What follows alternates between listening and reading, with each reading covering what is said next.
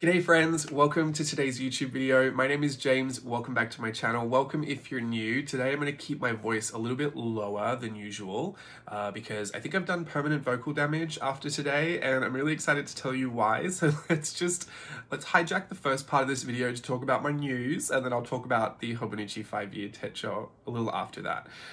Today we debuted our very brand new cavalcade for the Disney 100th at Disneyland, and it is something that I am so proud of. I'm so excited to be in and dance in, and it's been a secret. Like, no one really knew it was coming, so we couldn't really say anything. There's a new song, there's new choreography. It just has been such a great experience, and it feels like it's flown by, but for the past month I've kind of known this was happening and I couldn't really say anything. So to everyone who was not really following along when I said I'm dancing again but I can't really say anything, this is what I couldn't really talk about. So today we opened that and I was just way too excited and I was screaming a lot, and so I think I've ruined my voice permanently. But hopefully it doesn't, hopefully there's no long-term damage. I feel very raspy and like maybe I'll lose it tomorrow, so let's just fingers crossed, hope I can get through the rest of this video.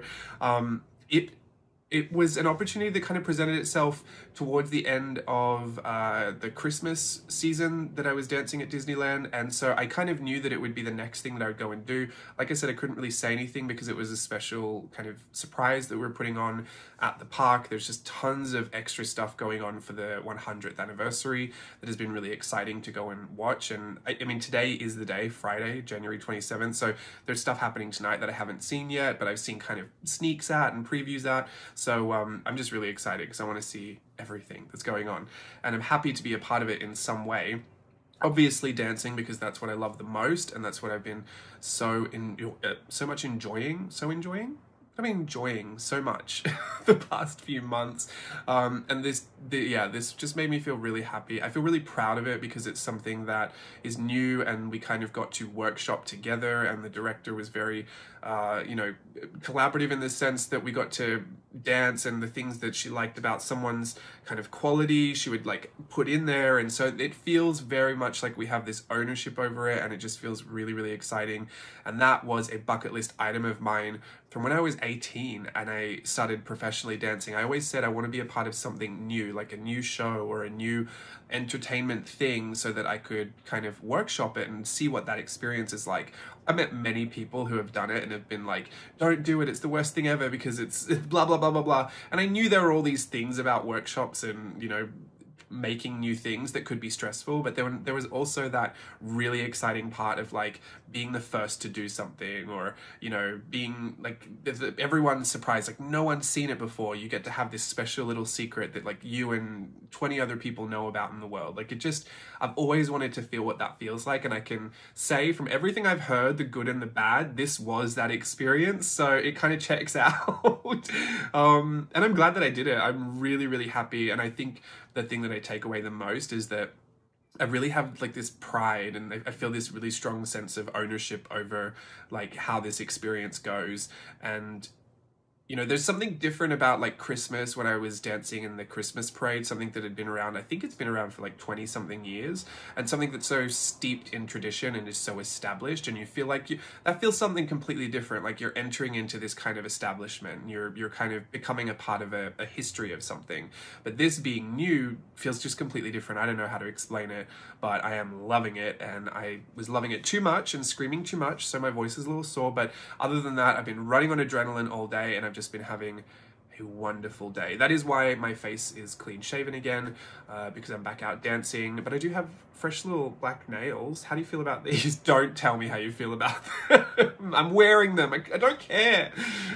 Yeah, it's been great. So I'm gonna share some of that on my Instagram. I'm sure if you search around the stuff on YouTube, you'll find some videos of that if you're curious to go and see what that all looks like. But now I'm honestly really, really happy that it's not a secret, because you know what I'm like with secrets, I cannot keep them at the best of times, and especially ones that I really know I'm not supposed to say anything about. My lips are just eager to tell everybody. So it's been great. I've had a wonderful day. I think all the adrenaline, once it wears off, I'm just gonna crash. So hopefully it happens right at the end of this video once it's exported and uploaded to YouTube, and hopefully you get this tonight. Please, I hope you get it tonight.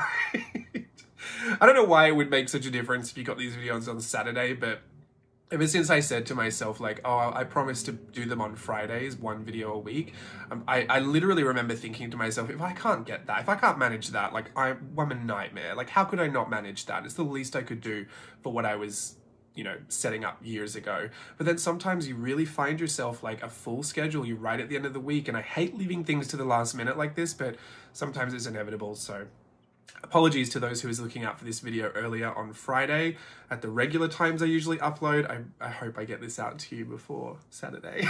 Because it's terrible on a Saturday. No one wants this on a Saturday. No one cares about Hobonichi 5 years on a Saturday. Actually, let's speak about the Hobonichi 5 year, because I think this is the first time I've worked on this on screen. Like, I don't really remember, other than flipping it and making, like, sometimes in a little TikTok or a little reel or something, I'll film some of my writing, but I don't ever really work on this on screen. And it really just comes down to the fact that this is one of those things I just do personally for myself, that I don't tell myself would make good content, because usually I'm writing in it. The stuff that happens on the right hand side of the page, which is what this video is all about, kind of finishing those pages for up until today in January, that stuff just happens so sporadically that I don't really feel like grabbing the camera for the next, 2 minutes. I might be doing stickers and then putting that aside for a video that may or may not happen 4 months down the line. Like, I don't really work like that, and I definitely don't feel the need to film all of the writing in it, because there's only so much writing footage I think you can put in before people just start to fall asleep. Truth be told, that's how I feel about it anyway, and I speed it up till all eternity. So that's how I feel about filming in this journal and making content out of it. It's not that it's too personal to share, because I literally am sharing it on Playtest Patreon. We've been doing a new series called The Last 5 Years, where I take days from this that are now fully complete and go through each day over the 5 years and kind of talk about those experiences and elaborate on them. Excuse me a second. I don't know if that's going to reset my voice or not. I'm not a singer. I don't know how to reset my voice. You can hear it in my throat, right? I've legit done damage. Steve's a singer. Steve can help me. I'll have to get on his little Celine Dion mask. Anyway, so that's why I don't really film in this, but I am excited to share with you just some of what that looks like, because in all reality, it is just the same as any other journal, but it's a tiny format. Like, A6 really is small, and I still think it's the most manageable for me to keep up with. If this were my only journal, like, there's a fantasy world out there, another timeline that exists where I am a journaler that doesn't do any content journaling, but I have an A5 5-year journal, and that's where I do all my journaling, only in that. Can you believe that timeline exists? Because I don't. I know I'd still probably have another art, like, watercolor type journal to work in, but I really do sometimes think, like, oh, wouldn't that just be amazing to see how much I could shove into that if it was just my journal? Because I journal everything, everything always, like, I don't know. But we're not in that timeline, we're in this one. So what I have never really thought to tell you before about it, and all the things that I've told you, like, I think I made a whole video about the pros and cons of Hobonichi, but I don't know if I mentioned this in there. One of the cons about this, it is really difficult once it's chunked up so much, even when it's not, to be fair. It's just a really thick, small kind of brick of a journal. Once it chunks up, it's really hard to find a place for your wrist to rest. Say that quickly.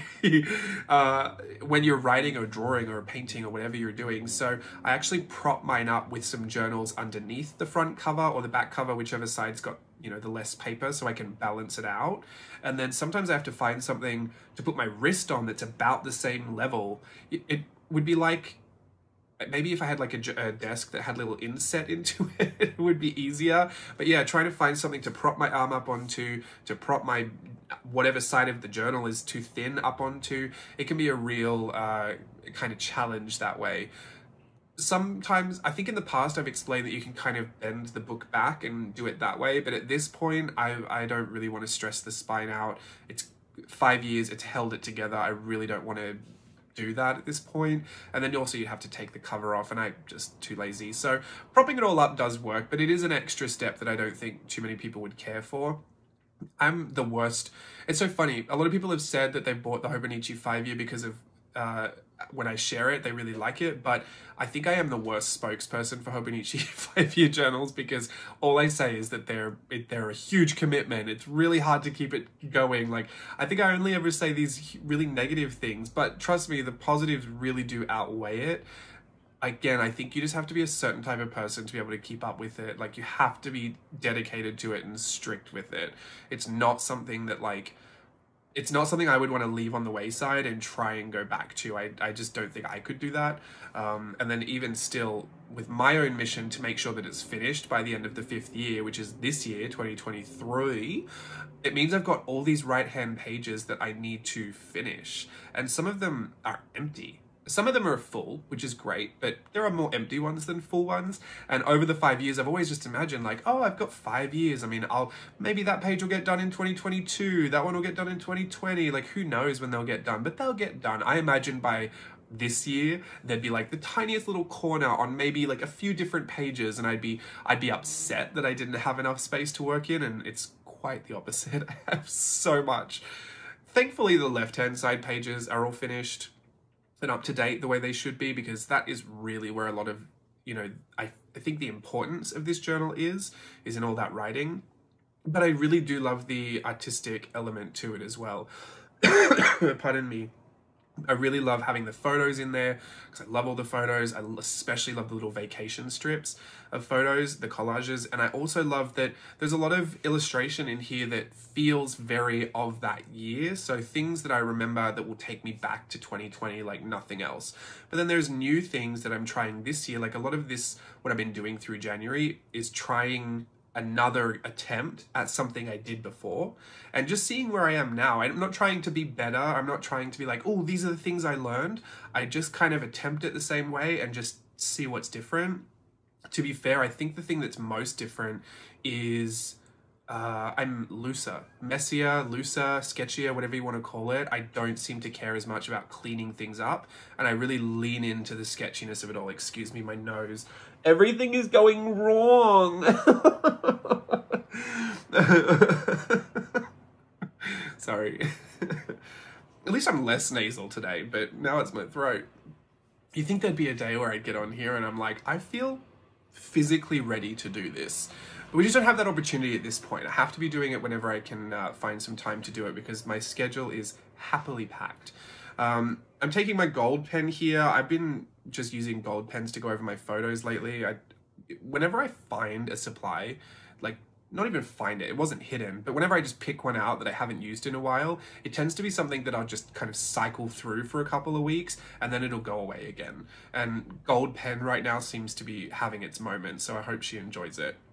This is from my February Collage Club sheets. There's some stuff in here that you'll see that is from the February Collage Club, so keep an eye out for that. There's tons of Valentine's Day stuff in that set. You'll see the videos on here as well, but I'm really happy with that, and that's all ready to go. I printed out my thumbnail for my Australia video, my Australia vlog, just because I spent so long collaging it all together, and I actually loved that it had so many memories in it, and I felt like I need to document this. Like this YouTube thumbnail is going in, which, you know, YouTube is a really big part of what I do. It's definitely not the big part of my business. Like if all I had was YouTube, we wouldn't be here, but it is something that I've been so committed to since 2017, since before I even had this journal. Like sometimes I feel like, I don't know, sometimes I just don't feel like I recognize that it is kind of a really integral part of what I do at JLB Creative, because sometimes in my head I still feel like I was back in 2016 where Stella and I were like, oh, we should make YouTube channels, and it was just like a little joke, and we did, and then now I'm still going. Like, I don't know if my brain registers that, hey, you made that channel, you've been using that channel as a part of your business for so long now. Like, in my head, I could say, oh, tomorrow it'll all go, and like, that's fine. Like, it really can't. Like, I do commit to being here every Friday. It's a part of my schedule and my life at this point.